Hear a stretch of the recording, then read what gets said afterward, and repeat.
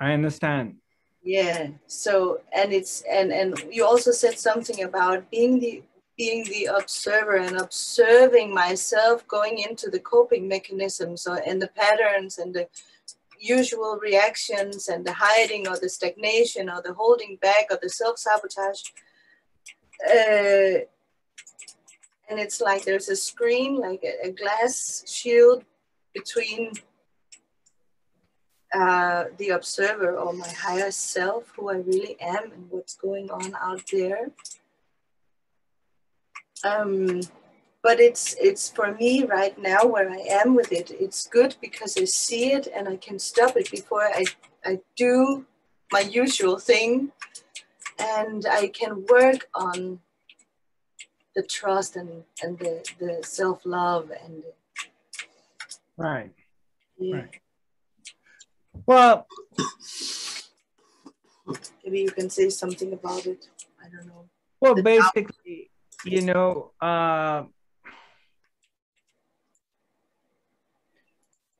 yeah, I mean, if you're uncomfortable of being seen,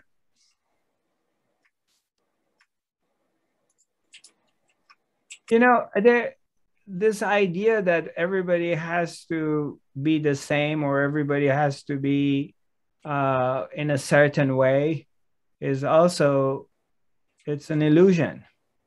And there are people who it's not in their makeup to be out there. Like I have a good friend of mine, a buddy of mine, and a few times we were talking about what I'm doing, and he likes to teach, but he likes to teach one-on-one, work with individually. And we were just talking. I said, you know, my design is I like to be in front of large crowds. And I was saying, yeah, I can see like you don't have any fear of walking on a stage in front of 500 people. It's not like the moment you're walking on the stage, you don't have any fear. Fear comes. And I experience it. You know, you get these sensations, but it's also the excitement of, wow, I'm going to be standing in front of 1,000 people or 500 people. And that excitement of, it's going to give me an opportunity to take them into that place, take them into silence, or bring them into their heart. I have an opportunity to do that with them rather than individually doing it. Now I can have an impact on the larger crowd. That excitement overrules the fear of that moment of walking up on the stage. But in the meantime, that this is one expression of the absolute. Means the boss, the big kahuna, wants to express itself in this way, and there's another way it expresses itself in a way that, okay, I don't want to be seen. And I don't think any of it is good or bad. It's just the way it is. And of course, it's the nature of the mind comes and wants to judge it, and the mind comes and says, oh, well, that's your fear or blah, blah, blah. But that's how you are. Yeah, for me, I was also very different from my parents. And so a lot of the fear that they had was that that I would sing and dance and be very, artistic in my right. Expression. And they were worried that you're going to be out there exposing yourself. Right. Yeah. So, yeah. I get it. So it's just to say that it's what I have to work on now in my life. So when I experience fear being present, it is often about this and about my self-doubts. Do I dare to show myself? Do I dare to do it, to step out? Right, right. Yeah. Well, what you can do, one thing, I mean, you can do is basically to look at it, to simply be aware that self-doubts is coming. Yeah. And being aware, oh, okay, I'm about to perform and sing or dance, or and the fear comes of, oh, wow, you know. Well, basically it's about what? It's about judgment. Okay, am I going to screw up? And are they going to judge me that I'm not good enough? And but where does that go? If you trace that back, Yeah, it is the I, it's the me. it goes back to this I who thinks it's separated.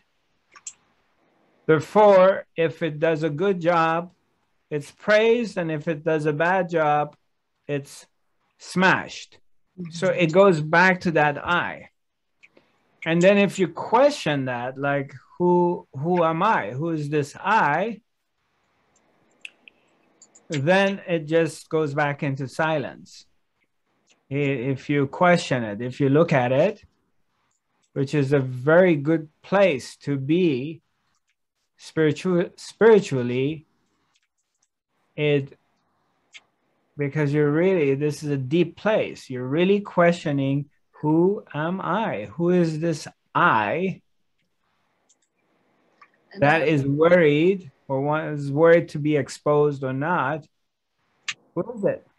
So you start digging into that. And then I realized, and I know, and I come back to it, that yeah, I'm God. I'm the creator. I'm part of creation, and so I have to trust that. And so that is what I really try to surrender into that every time I experience this fear coming up. Yeah. Fear. Yeah. Yeah. So you can turn the fear, you can turn the poison into medicine. You can welcome the fear and use it as an opportunity to question the existence of this imaginary I am separated. In a way, you know, every time it comes, it says, okay, great. Now, instead of really, it's going to change your attitude to it, if you can. Yeah, I was recording a song yesterday and playing the piano. It makes me insecure. I feel comfortable with the song, the singing, but the piano, it's something different. And so I experienced this doubt coming up, this self-doubt. Right. Having this conversation with. Right. Believe me, I mean, self-doubt comes for me every once in a while. You're not the only one. You know, every once in a while, the thought comes that, am I a screw up? Or should I be doing what I'm doing? Or this should have been a lot more successful than where it is. The thought comes. Am I doing it right? Or you're not the only one. It's a thought that comes into everybody's mind. You know? And for me is, yeah, it's when it rises, and sometimes it's a feeling or whatever. Maybe it brings depression or sadness, or a feeling of wasting your life, or you're not doing anything. The thought comes, the emotion comes with it. For me, when I catch it and I notice it, it's there, I just kind of watch it. I can't do anything about it. So there are moments that the feeling of uselessness may come. But if I just stay in this place, it goes away. It's like anything else. It doesn't have any power when you're watching it.